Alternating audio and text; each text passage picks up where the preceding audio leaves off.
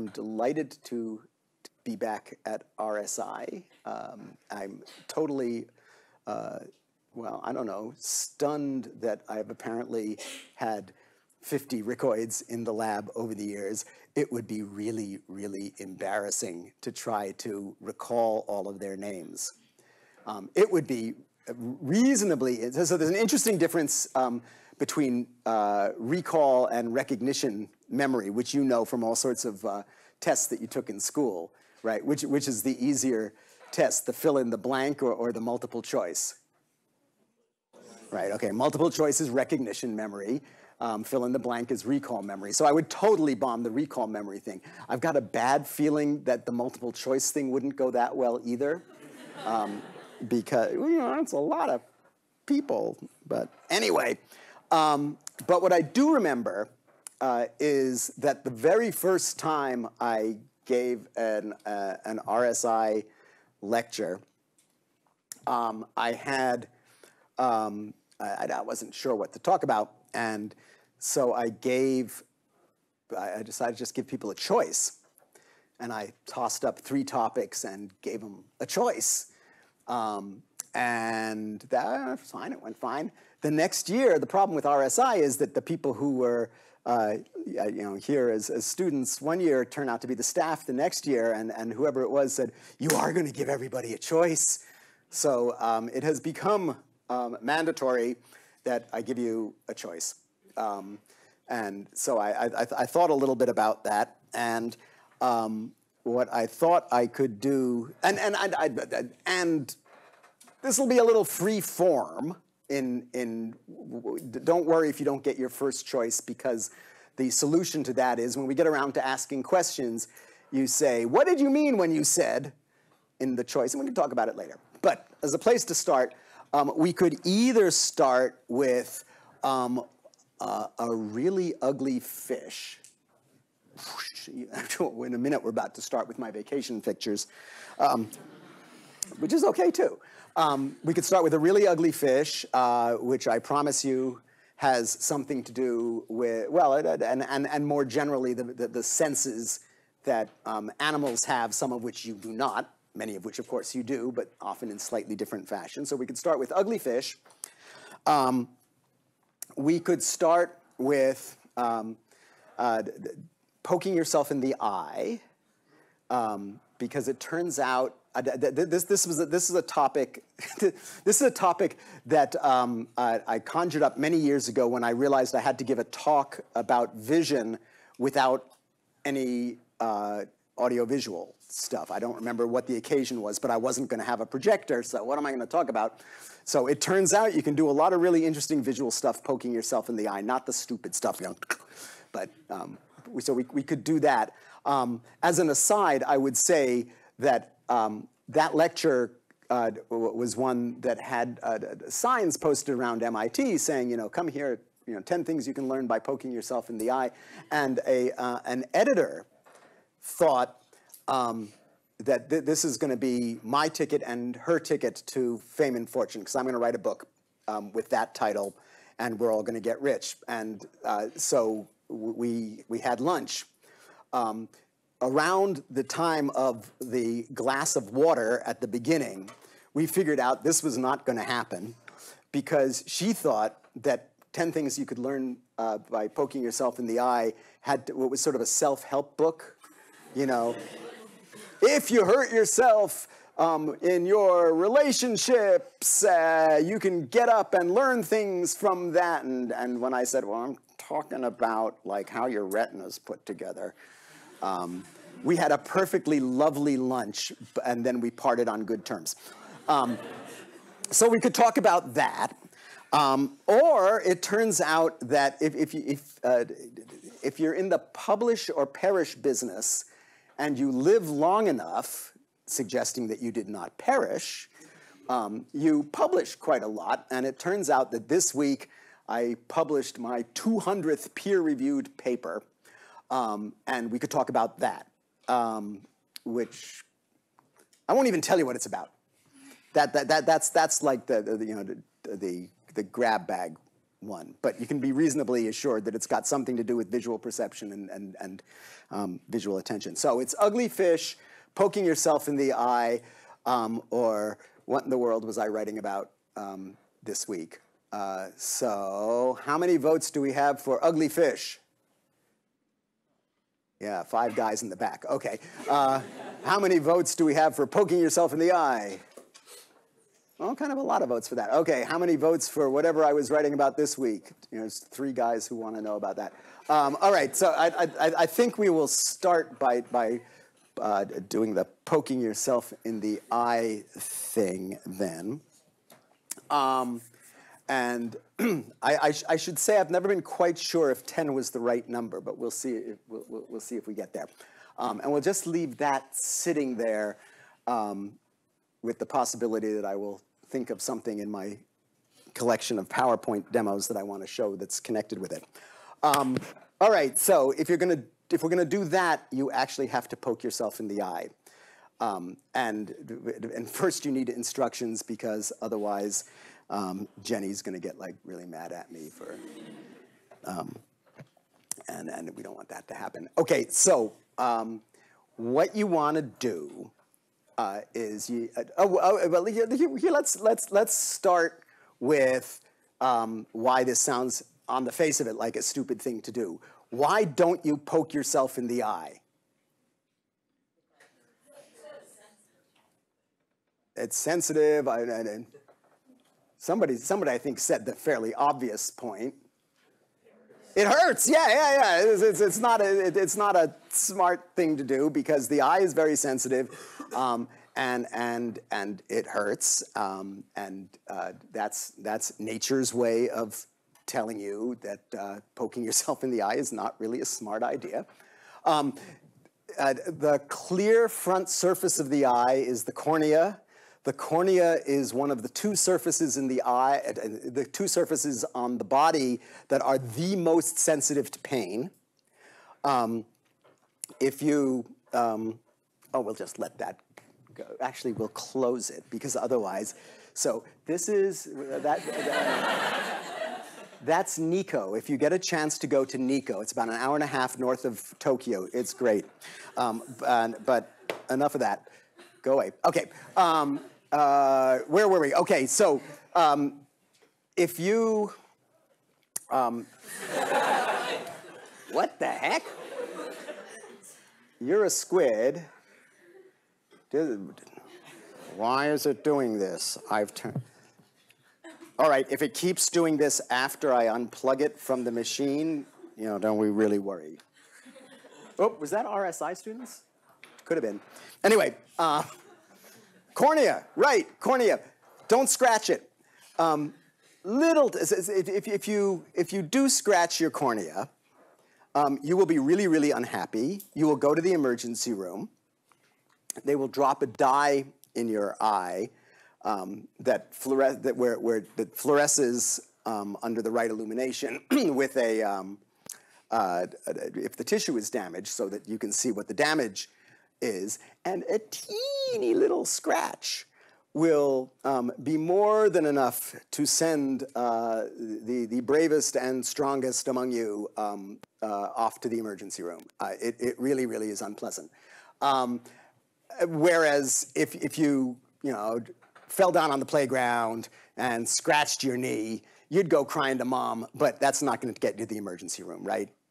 They're very different sensory surfaces. Okay, that's one. I claimed that it was one of the 2 most sensitive surfaces on the body to pain. What's the other one? Anybody got a wave a hand? Yeah. Your fingertips? Yeah, fingertips aren't happy about it, but if you, it'll make you go woo. But if if you gave yourself a nice paper cut right now, would that, right? But you're not going off to the emergency room, mostly, right? So yeah, more sensitive, probably more sensitive than your knees. That's true. But nope. Any other great candidates? Eardrum is actually the right answer to that. So this is partly why your mother told you not to go sticking pointy things in your ear. The temptation of which is very great at a certain time in your childhood. The eardrum really, really does not want to be touched either.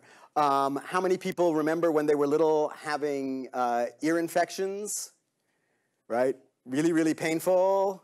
It's really, really painful because you get fluid buildup in the middle ear, and it distorts the eardrum, and it just doesn't want to happen. So there may be 10 things you can learn by poking yourself in the ear, but I'm not an auditory guy, so we'll do the eye. But I'm perfectly well aware that I don't want to scratch anybody's cornea, so here's how you poke your eye. What I want you to do is poke it. If it hurts, you're poking too hard. If you don't see anything, you're being a wimp. So what you want to do is sort of poke way out here by your cheekbone and sort of wiggle your finger around a little bit. Or you can, in the inner corner, the inner canthus as it's known in the trade, will work too. But it's easiest to poke yourself in the eye out here. So how many people see something? Okay, the rest of you need to work on this a little bit, because this is not, individual differences are a fascinating thing in the study of psychology, but this isn't one of the realms where it's really interesting. This is if you do it right, you'll see something. So, poke there. But, okay, who wants to tell me something they saw? Yeah, okay, out in the cheap seats. Yeah, you. Everything was like distorted. Distorted in what sense? Let's, we'll see. We'll collect a few of these and see what we can do with them. What's distorted mean in this case? I don't know, like a bit blurry, perhaps. A bit blurry. Oh, that's okay. We can work with blurry. Okay. Okay, working in the back still. I'm touching my right eye here, and towards like the middle left, I'm seeing like a dark spot that comes. Okay, a spot, and we already determined that it is located. If you press on the on your right eye, it's on the left over by the bridge of your nose, right? So we'll label that as like right to left. Okay, what happens if you do your left eye? Nothing. Try. That seems unlikely. Where's the spot? Yeah. Okay. Or left to right. It's on the opposite. It's on the opposite side. If you're one of the really cool people, you can try poking around on the bottom and the top and convince yourself that it also flips that way. Yes. If you were to poke like the inside of, say, your right eye, it shows up on the right, and then I assume if you poke it the inside of your left eye, it shows up on the left. Oh yeah, okay. So we can I don't know, we'll cube that or square that or something, right? So if you poke the right side of the right eye, it's on the left. But also, if you poke the right side of the left eye, by poking in here, you'll see the spot over on the left. Yep, that works. Yeah. And then, this is something I've noticed when I was younger. Like, depending on like the light intensity around me, the color of the spot changes. Like, if I do it in the dark, then the spot is lighter than like the surrounding things. Okay, so yeah, what do you think of the spot in general? What colors do you what color do you get? So if it's like light, then I get black spots. If it's like very dark around Oh, me, okay. I So get, you're seeing this as a largely black spot at the moment. Okay, but you say if you sit in the dark, you'd actually see it as light. silver and Yep. Okay. Black, white. Got any boats? Any people seeing? I'm, for instance, if I look at this right now, I'm seeing a black surround with a white center. For instance, you can see if you see that. Okay. Anything else of vast interest? Yeah. If I keep my other eye open, I see two of you. Ah, yes, very nice. So we'll call that diplopia, which is just a technical term for double vision. Yep, that's good. Anything else we should add to this for the moment? All right, yeah. If you like push on one side and like try and look towards that side, the spot disappears.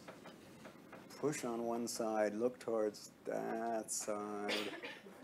Okay, maybe there. Oh yeah, okay, I can make up a story for that. No, it's this part of what's interesting here is that you know there's a kind of a rich phenomenology here, and you know I know about the spot, the disappearing with eye movement piece. I think I can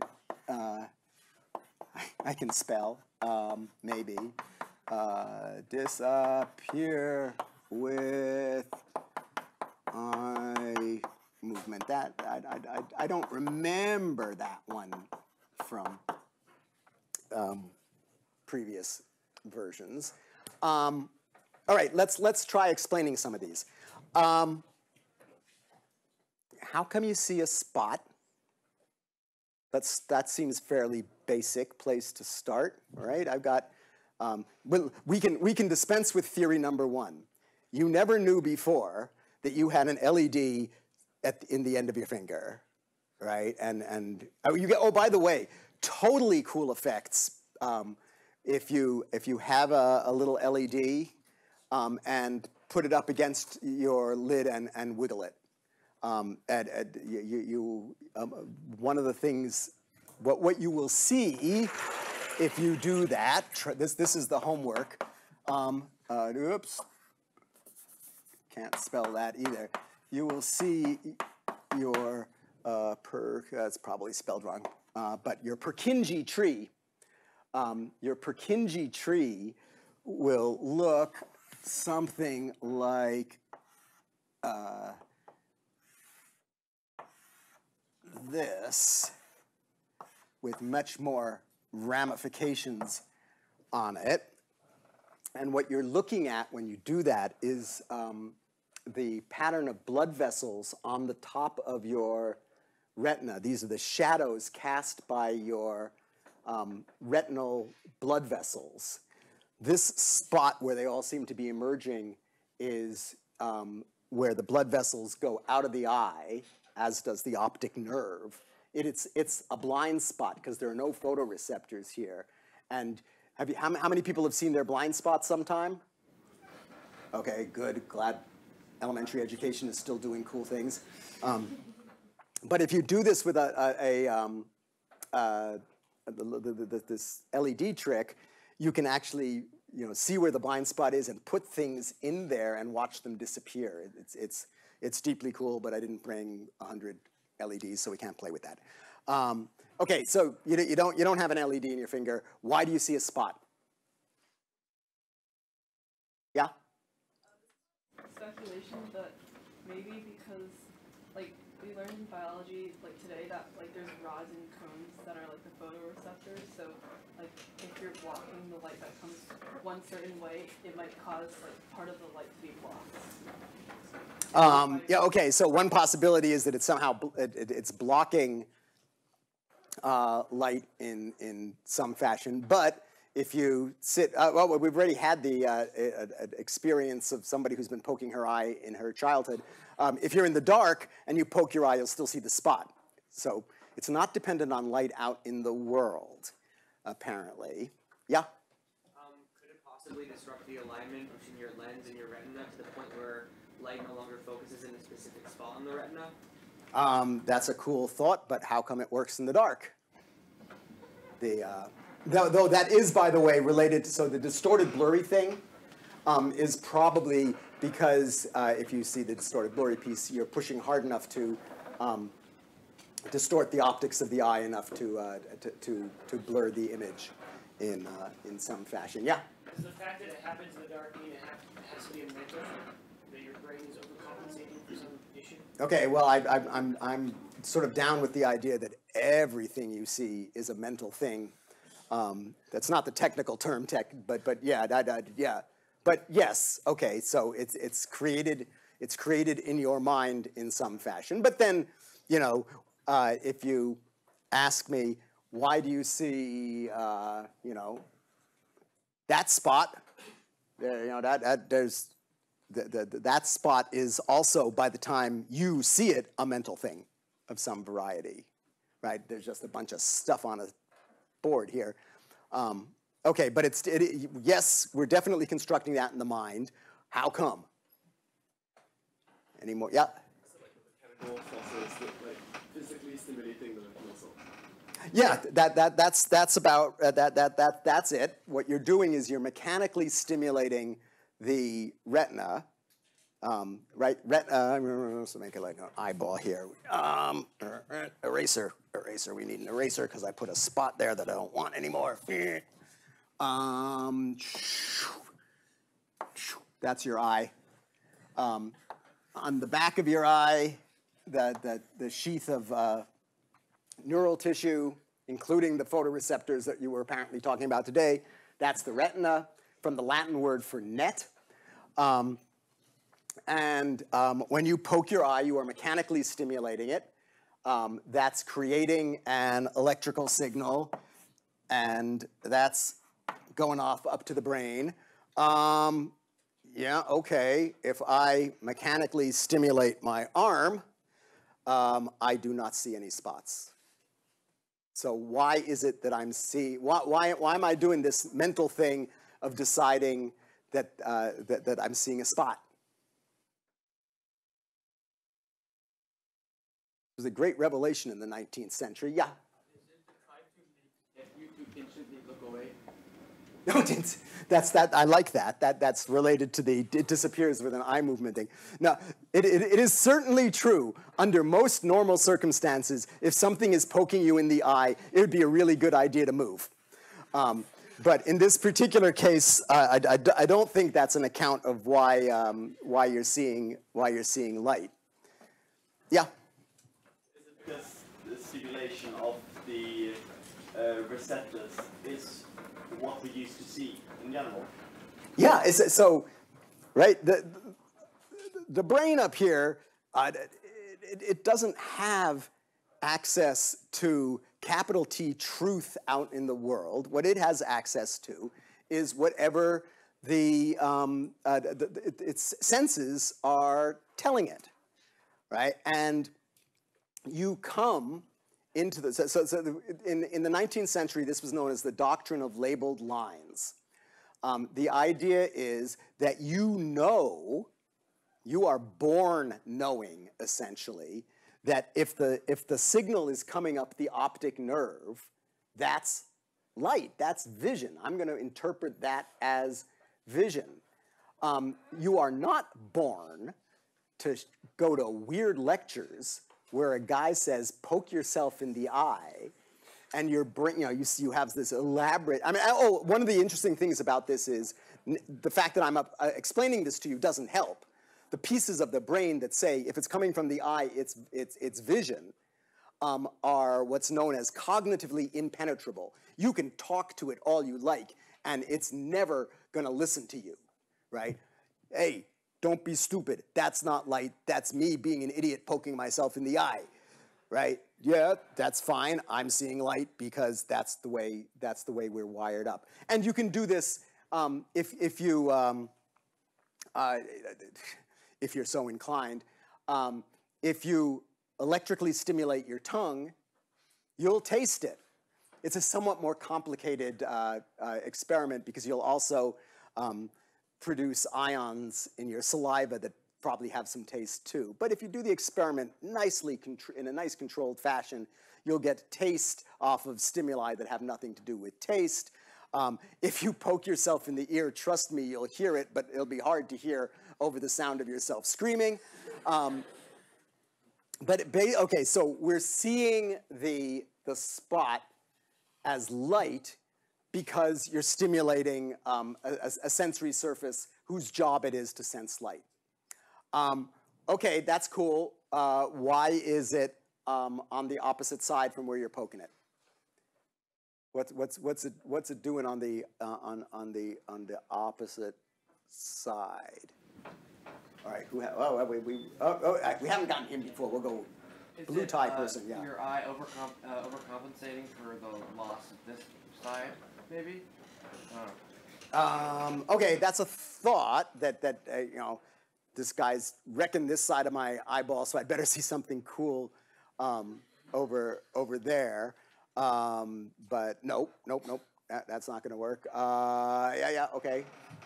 Is it something relating to how when light goes into your eye, it's reflected on the opposite side of like the retina, and it like the image that the eye sees is like upside down from what you see, or something like that? Yeah, okay. So that is the right answer. So if I have typically an arrow out in the world, all the classic textbooks use an arrow. When it goes through the optics of the eye, the image is painted in an inverted way on the retina, which came as a vast surprise it came as a vast surprise multiple times. The Arabs figured it out first, but nobody in Europe was listening. But then, who figured it out in Europe? Anyway, what they did, you know, how are you going to figure out what's on the back of the eye before you got good microscopes and optics and stuff like that? Well, you go to the butcher and you get yourself some cow eyeballs because, you know, frankly, nobody else wants them. And you take your cow eyeball and you very carefully peel off the back layers of the eye so that you just have like a little projection screen there. And then you show the eyeball something, and you find, oh my goodness, the image is upside down. This was a matter of vast upset for well, on and off forever. You can still if you go on the web, I'm sure you can find somebody who thinks it's a really deep philosophical issue why you don't see the world upside down. Oh, and it did lead to one of the world's great set of experiments. What would happen if the world was right side up on the retina? Do you think? So what people did, and actually this is people who were the advisors of my doctoral advisor, was they built goggles that you put in front of the eyes that inverted the image, so it re-inverted here, and so the upright arrow was upright on the retina. The question at that point was less what you would see. Everybody knew you'd see it upside down. The question was whether you would adapt to this and learn how to deal with it. I still actually have a pair of these that are, they're really old now. I didn't bring them, that's too bad. But, well, maybe it's not too bad. When I was teaching sensation and perception here, I showed them off. They're very cool. A guy from one of the MIT fraternities thought they were so cool that he wanted to take them to a party and show them off. And I said, you be real careful with them. They're kind of fragile. Yeah, no problem. Puts the glasses on, walks out of my office, and comes back about 20 minutes later. He hadn't made it out of the building. He was a becoming shade of green, and said, these aren't as much fun as I thought. Because the first thing that happens if you wear inverting goggles is you get really sick to your stomach. I'll put a little note here. We can come back to that. It's an interesting, that spelled nausea, yeah. Well, it makes you extremely nauseous. But anyway, let's go back to the spot. If I'm stimulating the retina under my finger, and I'm interpreting that as light, where is that light out in the world? Right? If the image, so well, we know the answer from the experiment. The answer is that it's on the opposite side. Well, we know phenomenologically that it's on the other side. But why is it on the other side?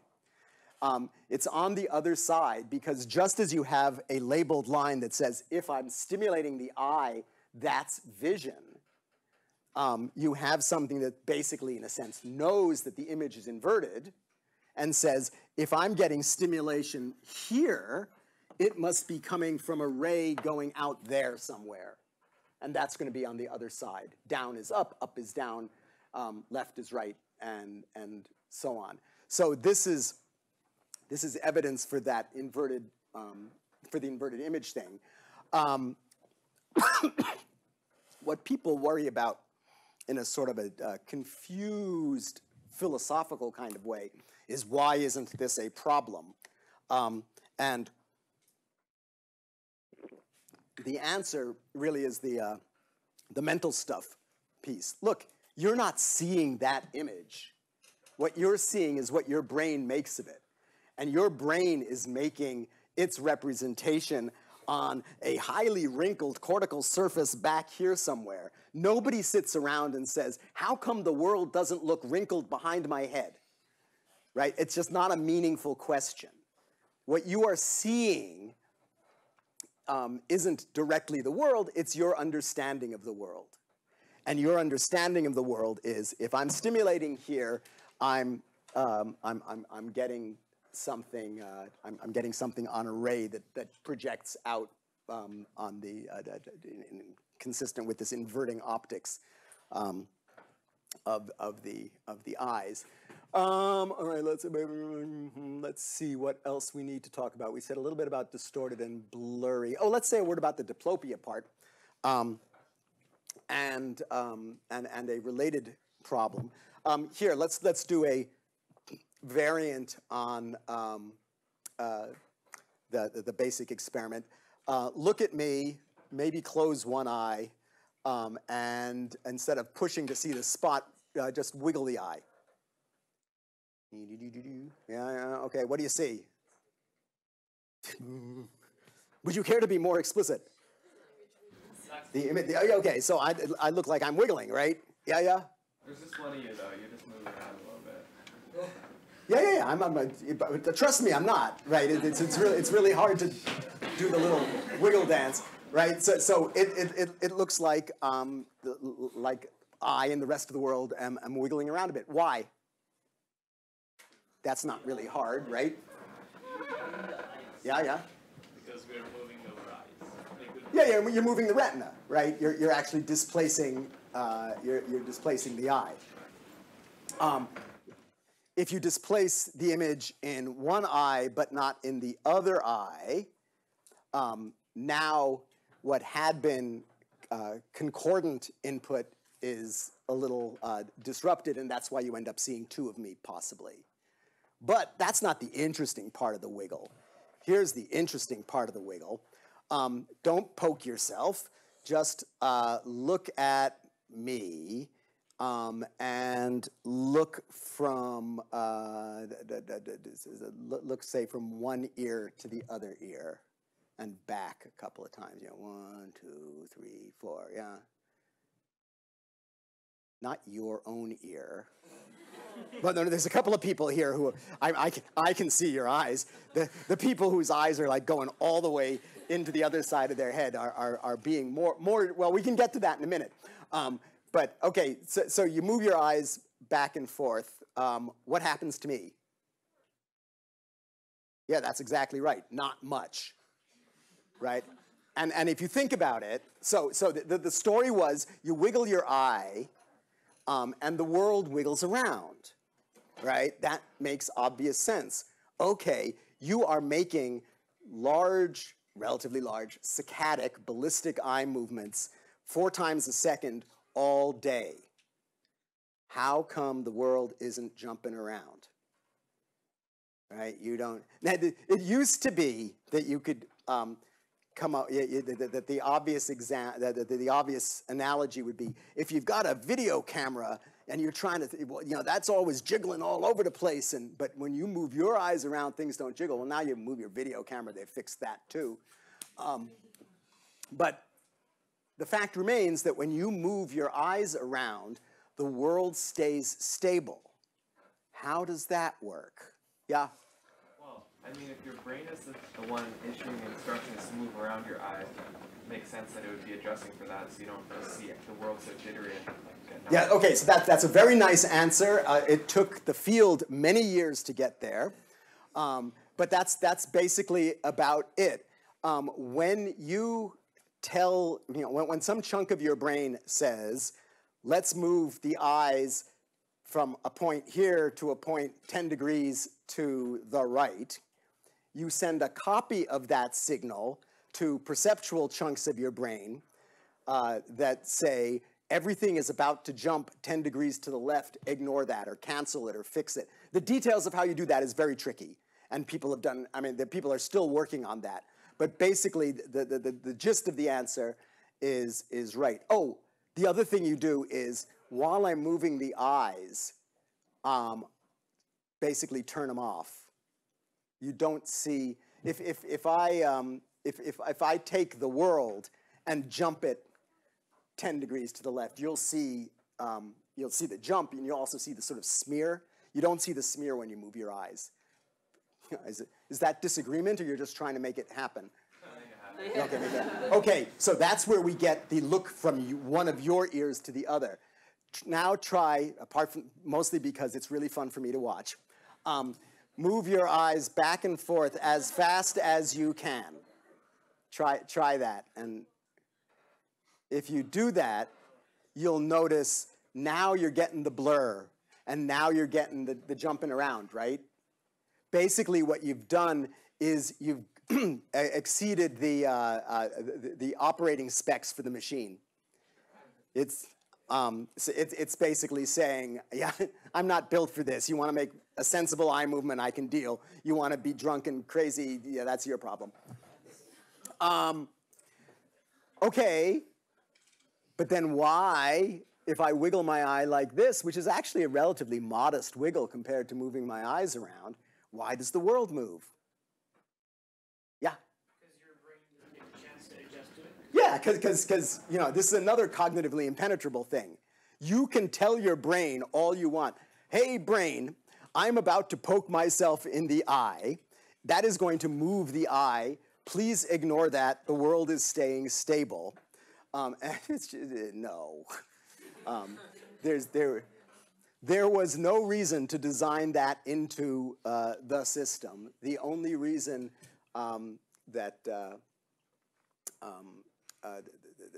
the only reason for that is to immunize you against weird lectures in sensation and perception, and that's not really worth it over the vast span of evolution or something like that. Or anybody else on here? Oh, disappearing with the eye movement. So if you, let's see, if you look towards the finger, it disappears, right? Possibly. I think what's going on is you're sliding the pressure of the finger off the retina, right? The retina doesn't wrap all the way around, and if you look towards it, I think I've got the geometry right here. I think what's happening is you're no longer stimulating retina, you're just poking yourself. And so there's nothing to see, but it's a nice observation. There are other cool things that you can do. Oh, I should say, it's important to be giving you really useful life skills here.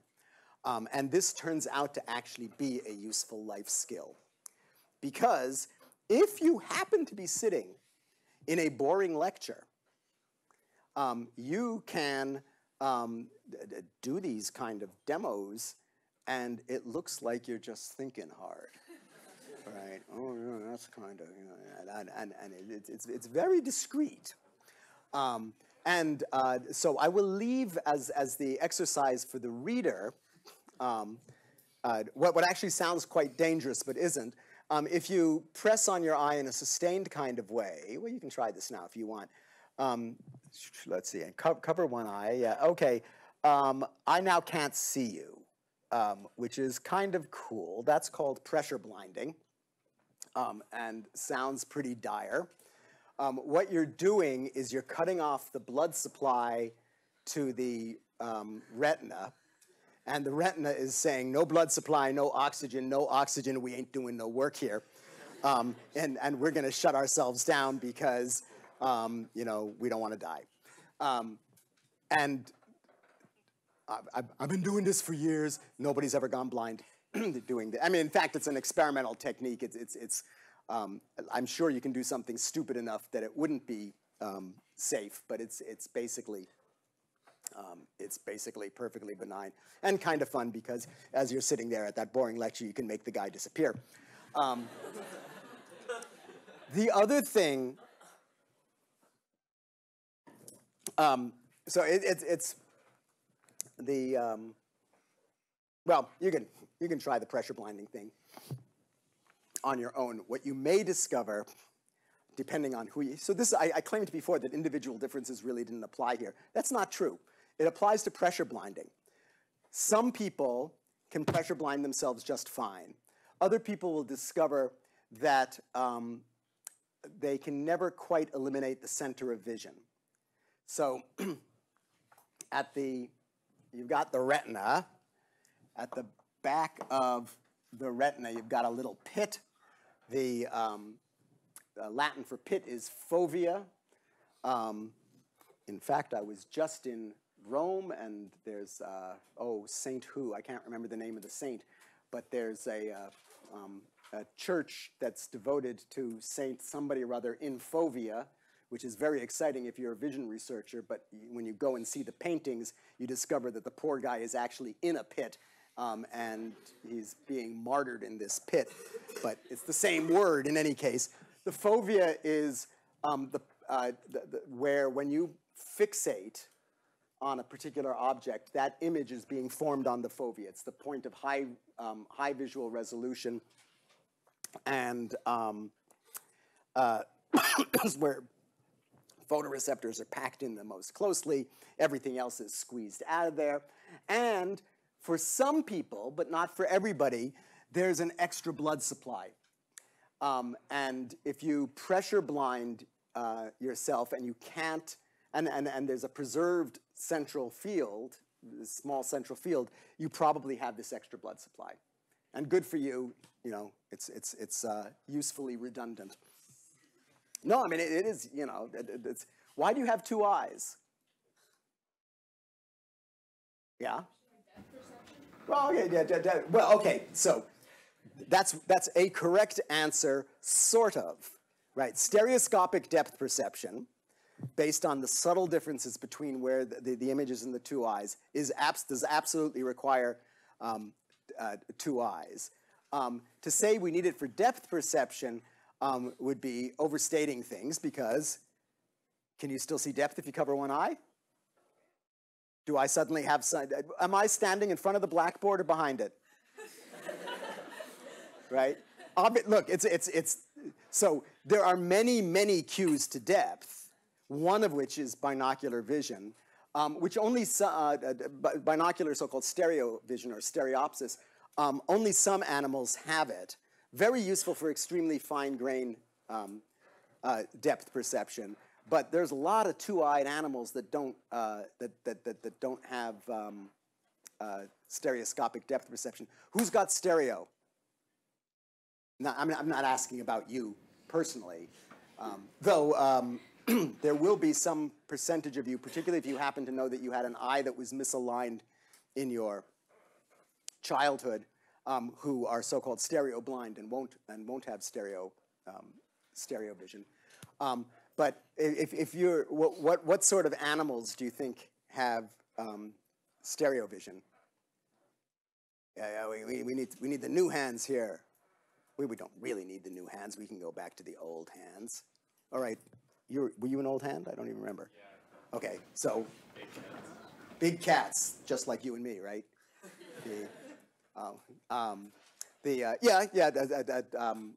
Even little cats.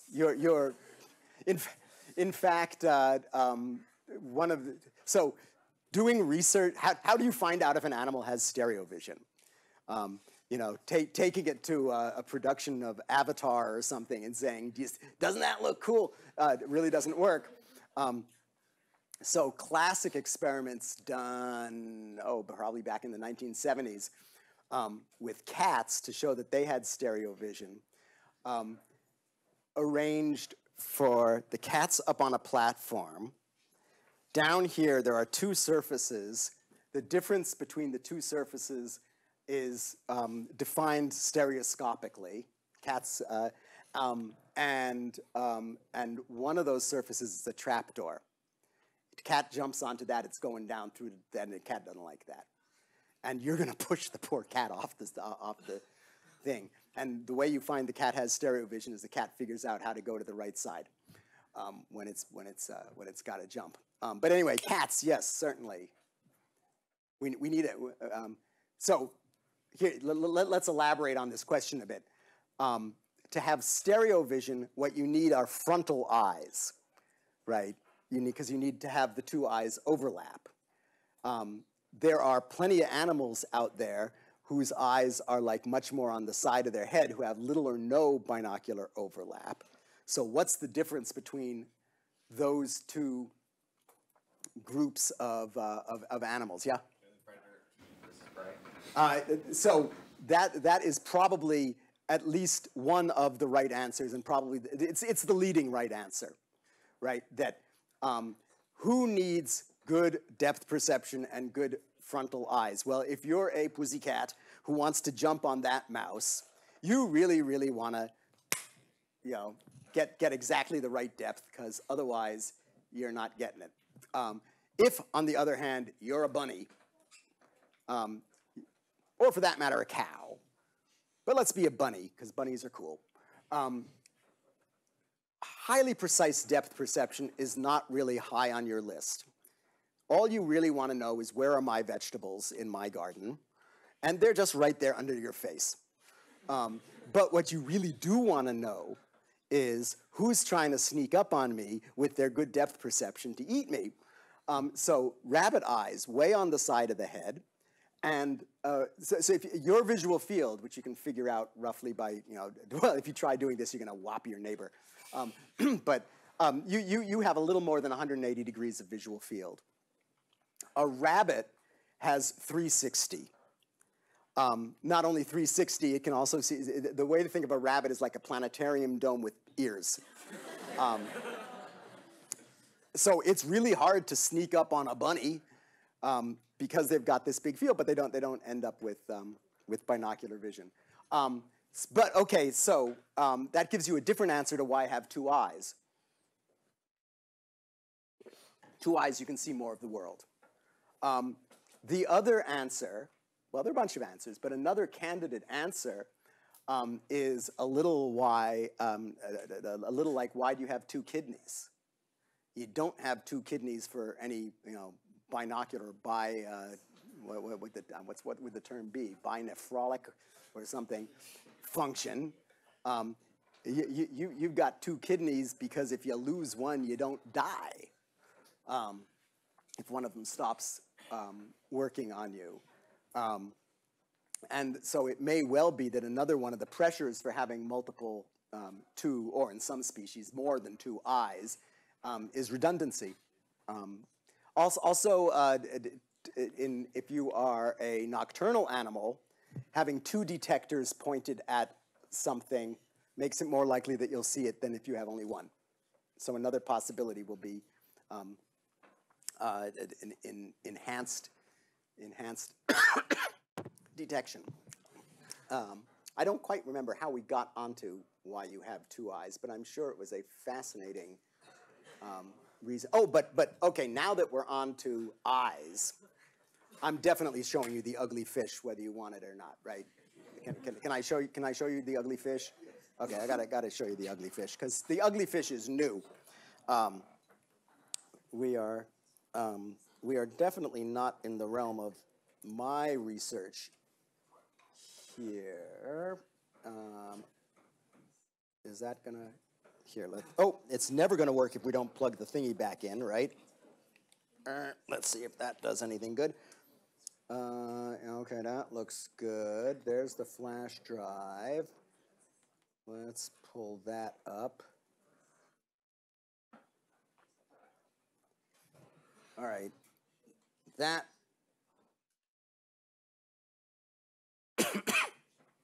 I would argue that that's an ugly fish. And if you don't think that's an ugly fish, that's a seriously ugly fish. My son is one of my sons is a sushi chef, and I don't think even he has any affection for that. These guys are very deep ocean fish, and they're kind of cool because well, we're not quite sure why they're cool. We are sure that they're cool. We know that they're cool because they got into science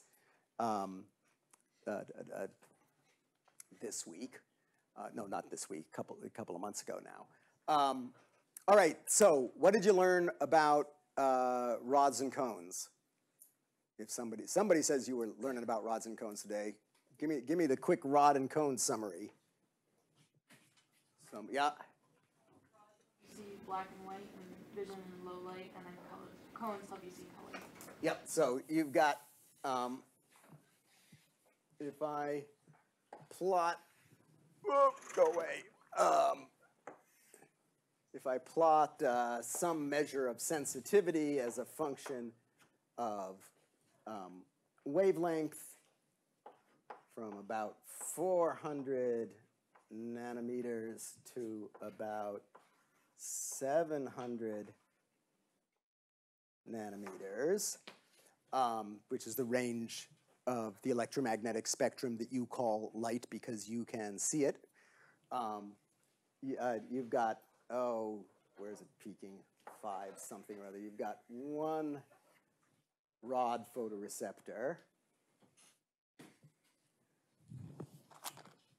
No. Cheap joint, no colored chalk. And you've got three cone photoreceptors that we'll come to in a second. Why 400 to 700 nanometers? Right? We've spent years of technical work trying to build ourselves telescopes that can see radio waves and see stuff into the infrared and ultraviolet and all sorts of parts that we can. Why did nature supply us with a visual system that does 400 to 700 nanometers? Roughly. Any notion? Yeah? Yeah, the wavelengths from the sun that are getting to the terrestrial surface are concentrated there, and there's really cool stuff happening in the radio frequencies, but not that if you're a bunny, you're just not that gripped by them. So if you're so rods, very sensitive at low light level, but there's only one flavor of them, with the result that if I have a wavelength here or a wavelength there, I'm going to get the same response out. I can't tell the difference between that and that. If I adjust the intensity, right, I can modulate how much signal I'm getting by just turning up how many photons I'm absorbing here. Basically, this means I can't tell the wavelength information with one type of receptor. And so at night, well, at night, if you aren't hanging around with your phone or the bright red LEDs or whatever in the clock up there or something, if you're really out in moonlight when you're working in so-called scotopic conditions that are just activating the rods, the world looks black and white, not because the color somehow got washed out at night.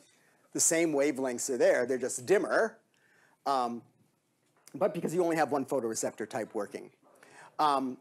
When you've got, at brighter light levels, you've got let's do it like that, that's about right.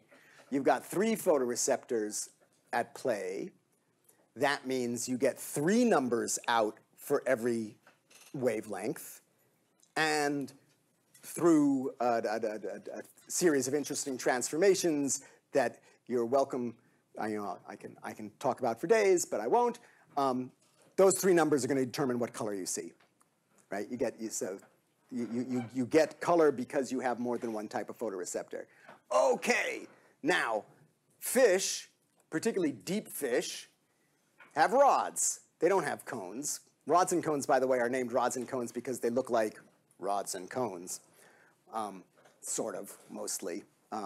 But they're morphologically different.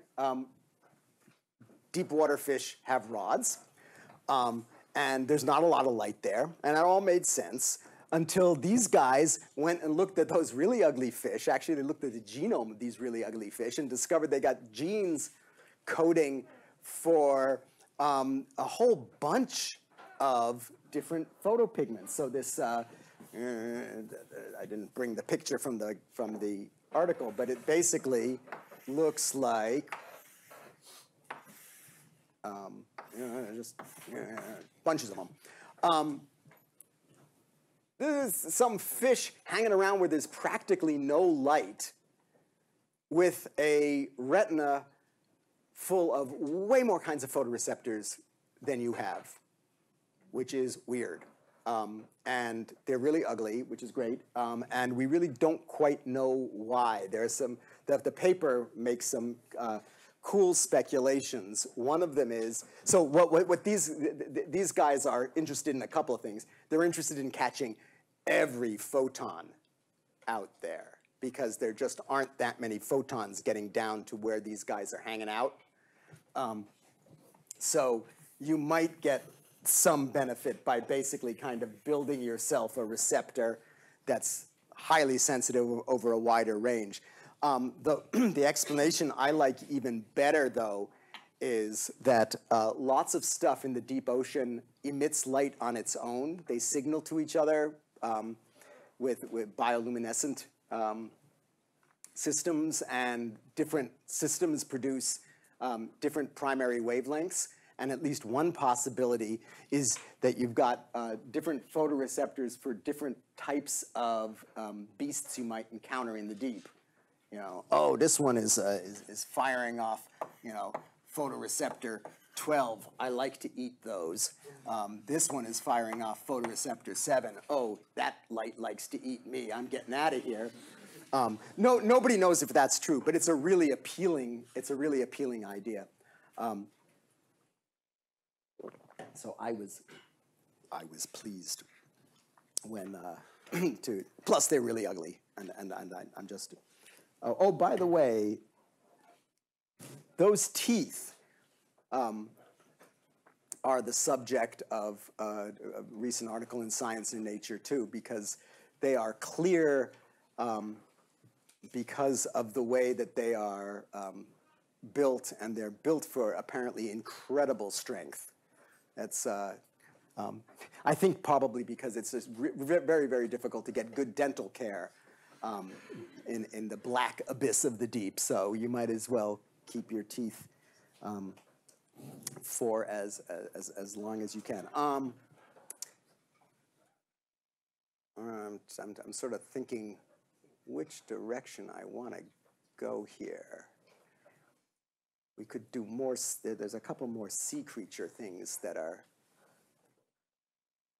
I'm just looking at the next picture in this particular deck, which is kind of random. Should we talk about hair cells, or should we could, okay, that's not a hair cell, that's just hair. That's a hair cell. And this, there's a transition here because I get to talk about more cool beasts of the deep here.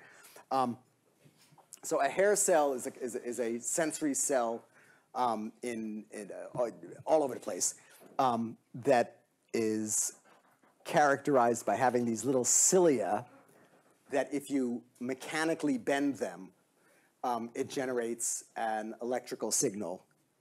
And all the action is in how you're going to get around to bending those little hairs. Oh, it's also incredibly elegant in a sort of a I don't know if it's low-tech kind of a way. The way those the reason why bending these guys generates an electrical signal is that the hairs on the hair cells have little teeny hairs that are attached, from one cilium to the other, such that when you bend it, the hair on one pulls open a trap door, a molecular-sized trap door on the next cilium. An ion can flow through, and it's really mechanical. It's not some fancy receptor binding thing. It's I'm being bent. Oh, there's a hole in me now, and stuff's going in. It's just lovely, beautiful. Actually, do I have a picture of that in here?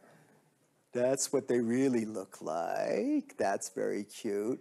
Oh yeah, there we go. Right? Yeah, it says this little teeny little hair pulling open this teeny little hole, and teeny little ions are flowing through that teeny little hole, and who can believe that works? Okay, what can you use this for?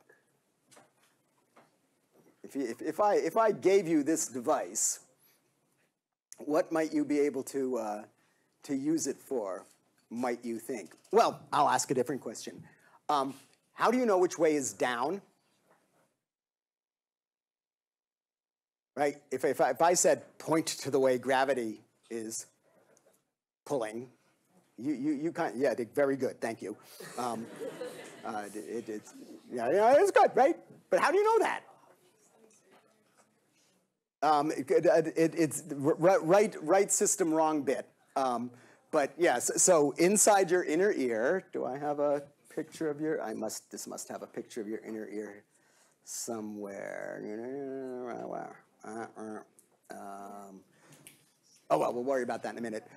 Inside your inner ear, you have a collection of tubes in what's known as your vestibular system, vestibule from little rooms. And they, in various ways, have clusters of hair cells. The semicircular canals, just mentioned. Oh, come on, let's just go and don't peek. Oh, no. What happened to the semicircular canals? Oh, there they are. Good. There we go. The semicircular canals are canals that are roughly semicircular, hence the name. So vestibular system. This is the auditory system in your inner ear. They're closely related. The semicircular canals they're basically like an inner tube with a kind of a bulge, and in this bulge are a bunch of these hair cells, and this is fluid filled. Ask yourself, okay, what happens if I've got a tube filled with fluid and I rotate it? What's going to happen to these hairs? Right? Well, or actually more to the point, why are these hairs going to get distorted a bit? The answer is the fluid is you're going to move the head. The structure is rigid, but the fluid is non-rigid, of course, and so it's going to lag behind, and that flow is going to distort the hair cells. So what that's good for is knowing not where gravity is, but knowing where knowing what your head's doing. If you turn your head, you know what's going. You do it enough, you fall over. You know what's changing because of the semicircular canals. Not that any of you do this or should, but if you get drunk, you get dizzy.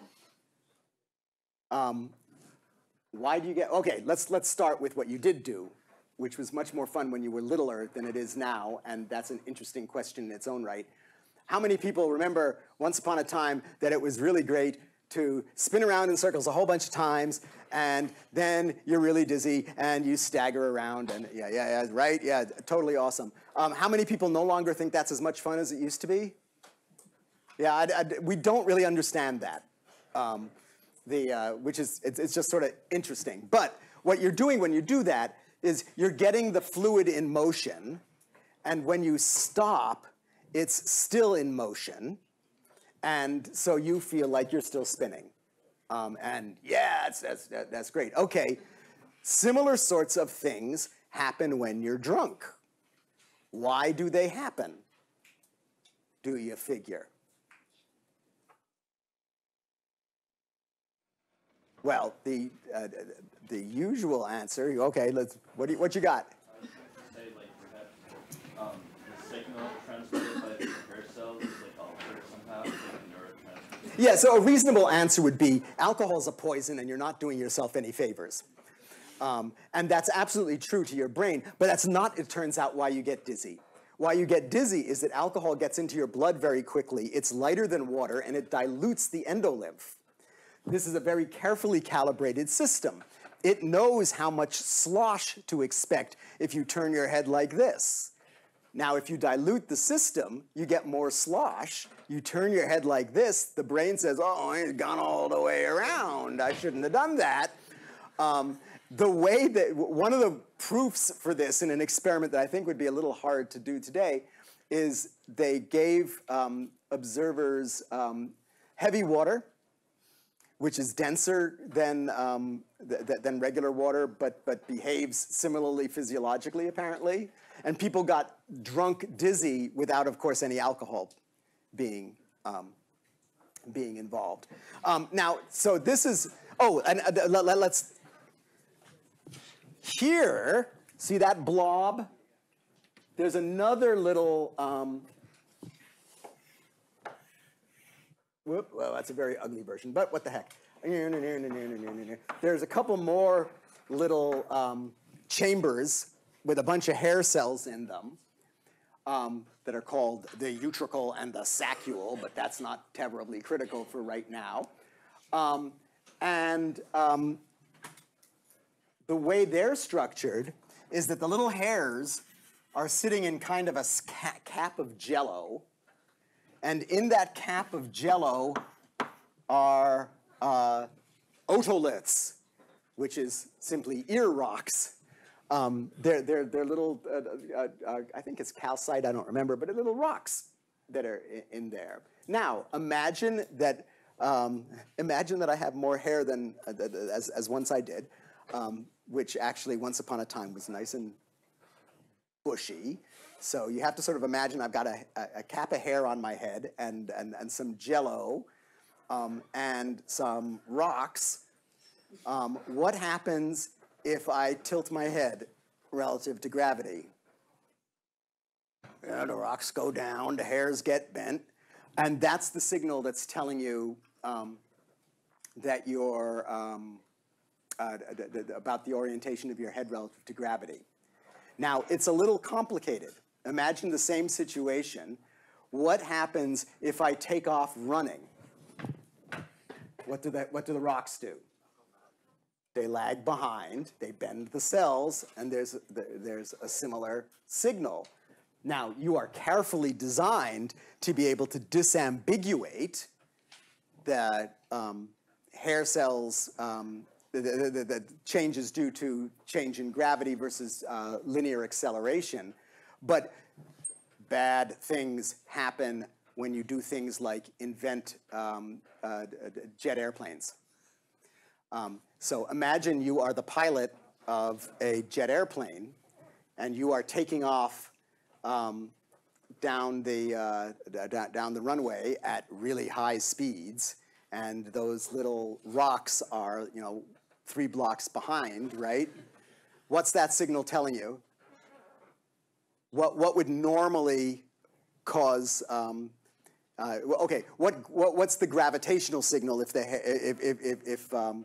what's the orientation of your head if the rocks are back there somewhere? Right, got to be doing something like this, right? So as you accelerate, your senses will tell you, I'm pulling up. If you were not listening in flight school where they said, do not pay attention to your senses, pay attention to your instruments, what are you going to do if you're pulling up too fast? You're going to level off. But if the pulling up is an illusion, what happens when you level off? And apparently this, early on, that was a applied sensation and perception phenomenon that was discovered the hard way. So now, if we go backwards, so where did these things come from? If we go, where am I? Let's go back. Oh, yeah, there are really more ugly fish, good fish. There we go. Okay. Once upon a time, we were hanging out in the water. At least we were if we were crayfish. Oh, I was talking to a class in Germany, and I figured nobody would have any idea what a crayfish was. But everybody would, of course, know what a Flushkreb was, which is the German word for the same thing. So a crayfish and crustaceans in general have an organ called a statocyst, which is basically a very close relation to this thing. It's a chamber ringed around with hair cells. The only thing is that it's open to the water. It's got rocks in it, but it's got rocks in it that the crayfish puts in itself.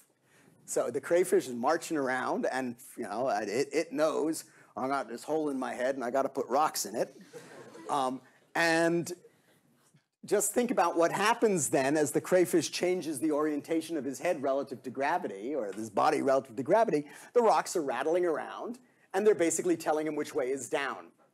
This was, it was proven that that's what this was doing in a lovely experiment back in the 1920s, where a guy named Carmichael goes and takes some crayfish, puts them in a tank, takes out all the pebbles, puts in iron filings.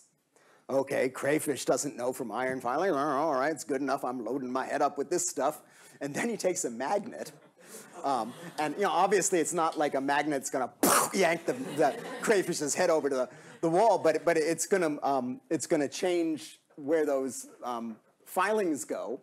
And you basically, the crayfish is like hanging out, going up. I don't know why, man. World looks weird here, but so if you want to mess with a crayfish, you can do that. Now that is pretty clearly related to this. Related to this tube is something that you may have noticed on your average fish. Many fish have a line down the side, and that's actually a sense organ.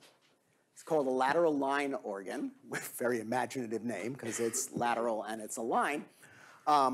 And if you look at it, is this a picture? Yeah, that's a picture. If you look at it, it's a tube like this, but like that statocyst in the crayfish, it's open to the water.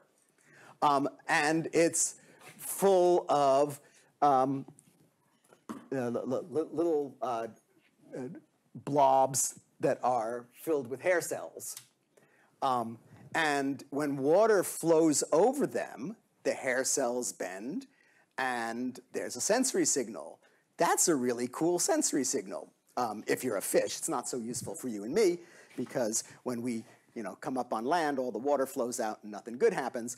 But if you're a fish, so imagine that you're just swimming along. You've got equal signals going down both sides of your body. Suppose all of a sudden you don't have equal signals going down both sides of your body. That there's a disruption of the force on maybe a great disruption of the force on one side of your body. What does that mean? Well, like a lot of sensory signals, it's ambiguous, but yeah? Maybe there's another fish coming to eat you. Yeah, maybe there's another fish coming to eat you, or alternatively, maybe there's another fish that you can eat, or maybe there's just a rock. But in any case, it's telling you that there's something over there. And that's kind of useful, particularly if you're hanging out in muddy water. Because you can't, your visual system isn't going to be that useful if you're in cloudy water, and this is very useful. You can also use this for schooling. If you're trying to stay with the crowd, you should know how your neighbors are kind of feeling, not in an emotional kind of a way, but are they in your neighborhood? So it's a sensory organ that you don't have, clearly related to ones that you do have. Oh, and under the heading of things that you don't have, this is Ugly Fish Night. Anybody know who he is? Yeah, he's an eel. This is an electric eel. Those suckers are ugly too. Oh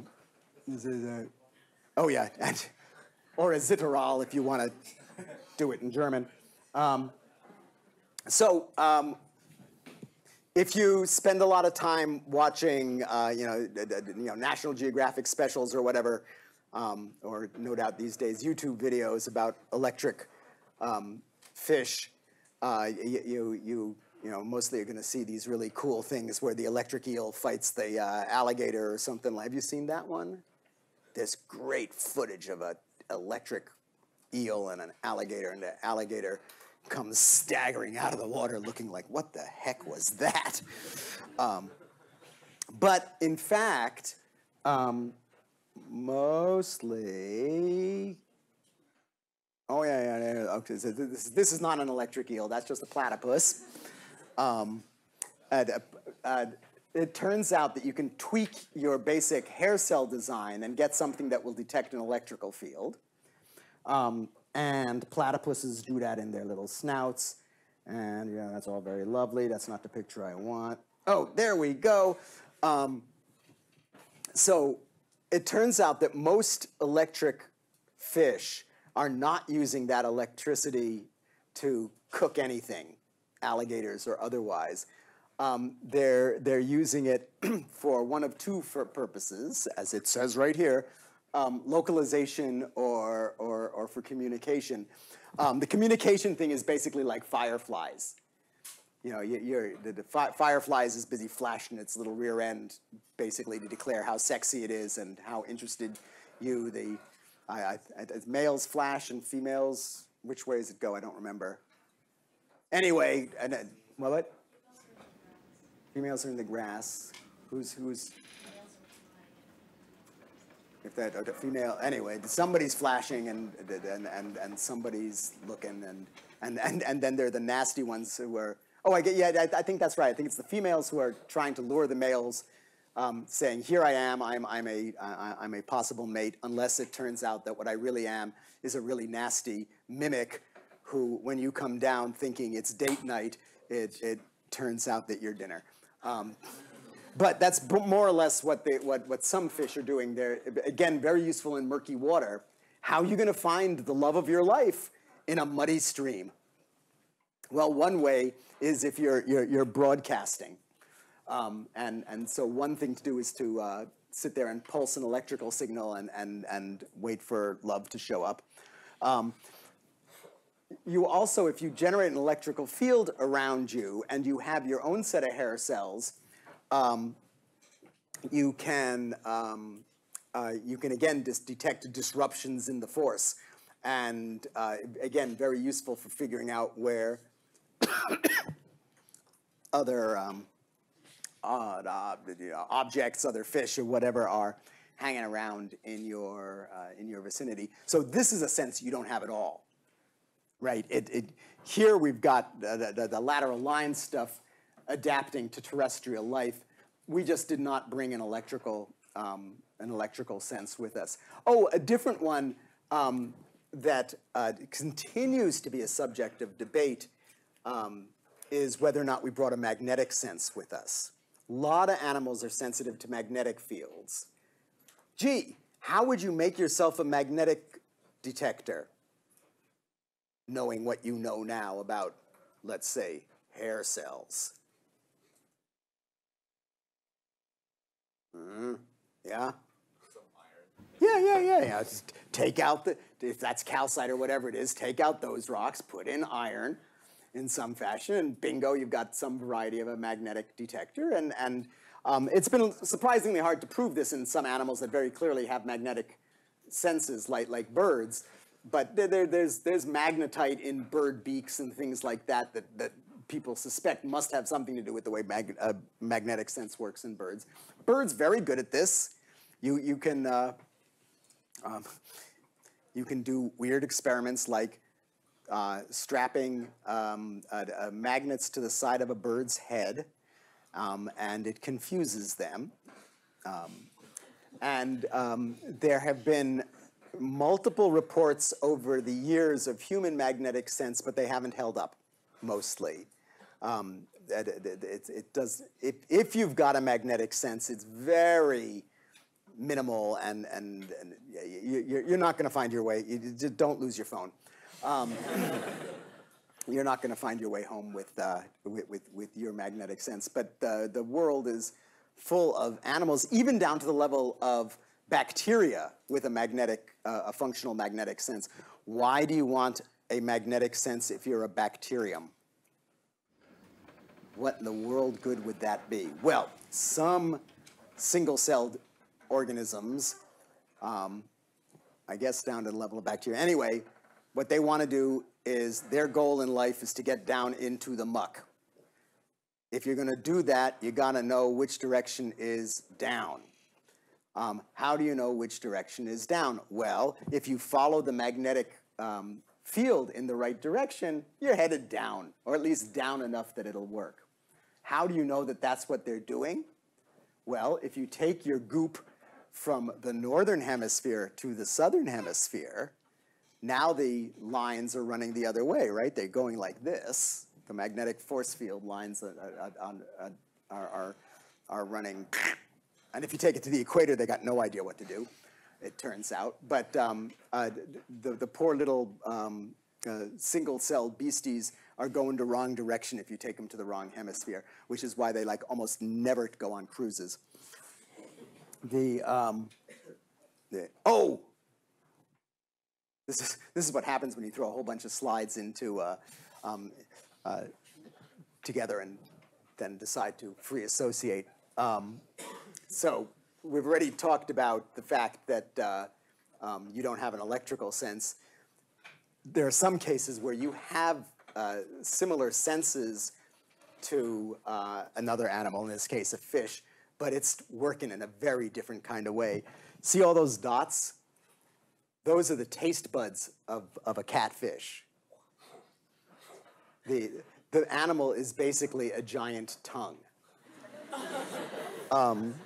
So, and I should say that's another modified hair. Is that the picture here? Yeah, it's another modified hair cell. In this case, it's not going by bending the cells, but the cilia now have been modified to have receptors on them for specific specific ions or molecules, and that's the basis, the physiological basis for taste. We could do. Oh, what happened here? Ah, why is it going? Oh, because I'm pushing the wrong button. Back to that fish. But your taste buds are on your tongue and a few other places in your mouth. If you dive into a bowl of ice cream, well, you'll get cold and kind of sticky probably, but nothing tasty will happen, certainly not to the ice cream. But if you think about it, a catfish is like a bottom-dwelling, garbage-eating, scurvy kind of a fish. How do you find what you're looking for? You're in murky water again. You're basically looking for kind of disgusting, decaying stuff. And what better way to find that than to be a giant tongue and wander through the world like that. It's not anything I particularly aspire to myself, but it apparently works for you if you are a catfish. Smell is another set of hair cells. Again, binding specific receptors.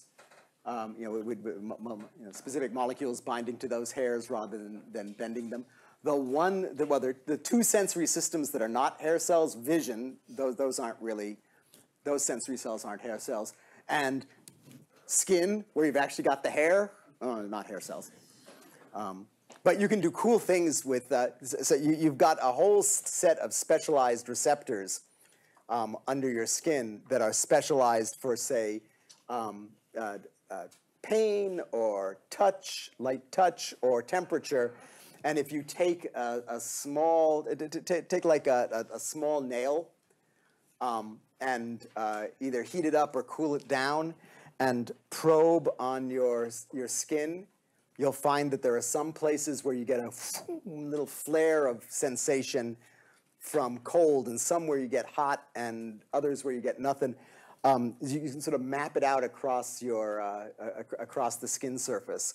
I had an old professor when I was an undergrad who had done some of the seminal work on this, and part of the way to prove that it wasn't just dumb luck or random variation was he had a tattooed grid on his arm so that he could go back and revisit specific spots, because people used to do weird things.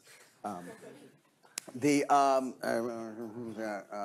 am aware, particularly if I look at my computer, of the passage of time. So I think what I will do is I will entertain questions. They can be questions about what we were talking about. They can be questions about pretty much anything in attention and vision and attention, which I actually know something about.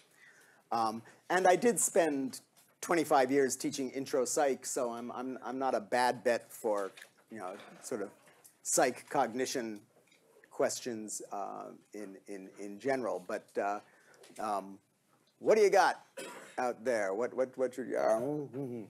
So in the eye, basically the inverted image of what's actually there is in the retina. Yeah. And then the brain basically processes that and inverts it itself. So was that always like that, or is there an evolutionary adaptation that inverted it? Well, you don't have to re-invert it, right? That's the important point, is you don't have to re-invert it. You have to interpret it. You just have to.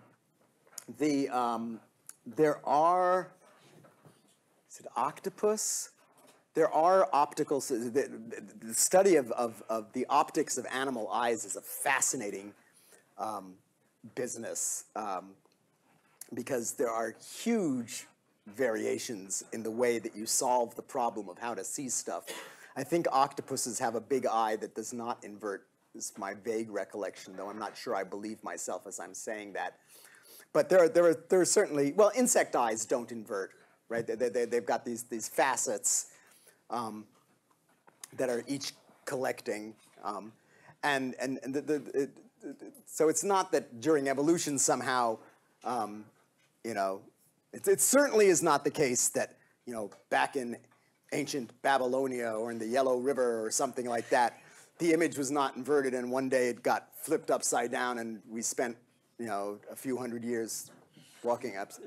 That's only in Australia, actually, where the image is.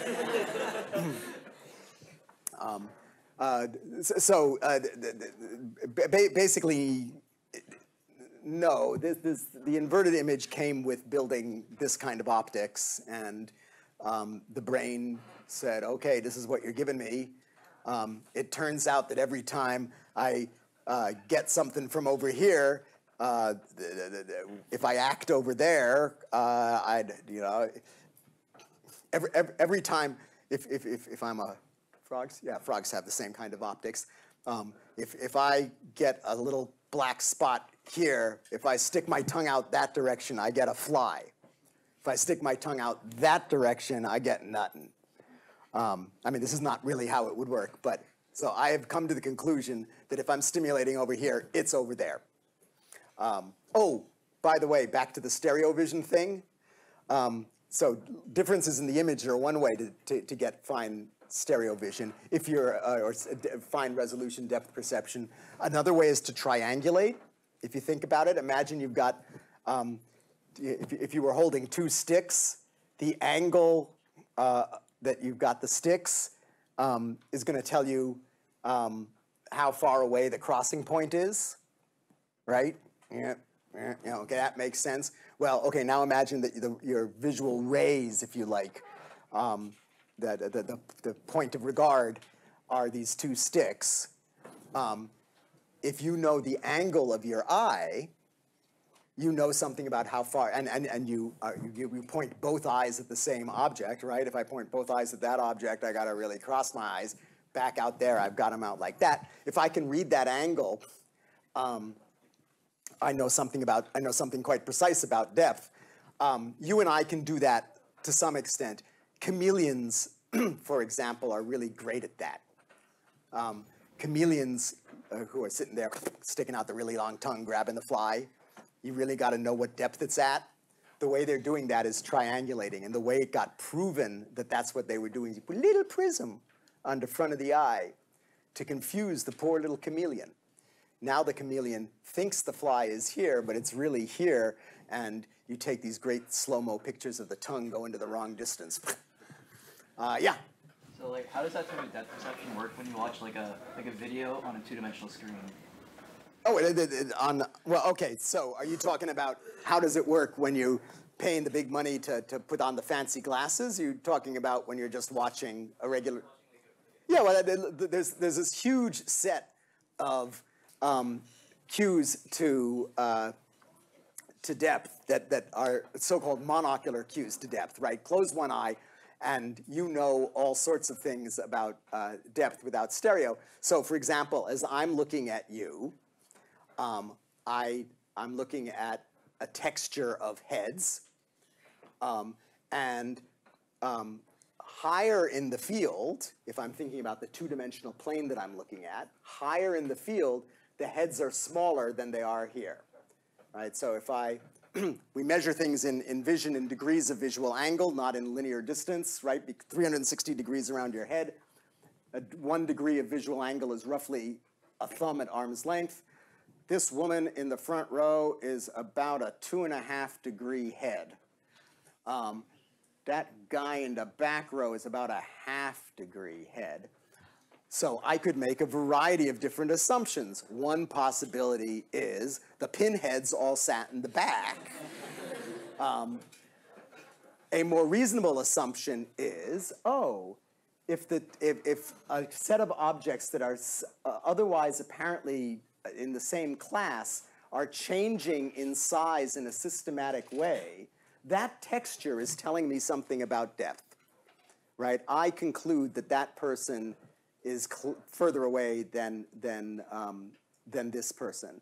Not only that, I kind of think that he's a whole person. Now, I can't actually see more than the upper part of his torso, but I'm guessing that large chunks of him are being occluded by other things. Well, if they're being occluded, the occluders must be in front of the occluded. So occlusion's a very powerful clue to depth. Linear perspective, which your art history class told you was discovered in the Renaissance, is a very powerful, that's the railroad tracks going off to infinity thing. What the Renaissance figured out was, hey, we can paint that. The same cat who you're pushing off the cliff knows all about it, just doesn't paint anywhere near as well. So that geometry is occluded depth. Shadows are, so if you think about, if you look at my face or if I'm looking at your faces, the self-shadowing of an object tells you something about the shape of that surface. So this very large set of cues that tells you about depth. and then you're willing to do all sorts of extra work by the time you're projecting it onto a two-dimensional screen.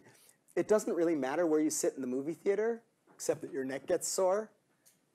If you think about the projection onto your retina, if you're sitting way over there versus dead center versus way out in the back, there's a lot of stuff that you're compensating for that, doesn't really bother you much. Now, you can make things more realistic if you compensate, if you build that into your Oculus headset and stuff like that. But you're willing to make some pretty comprehensive guesses about the way the world is put together based on a set of cues.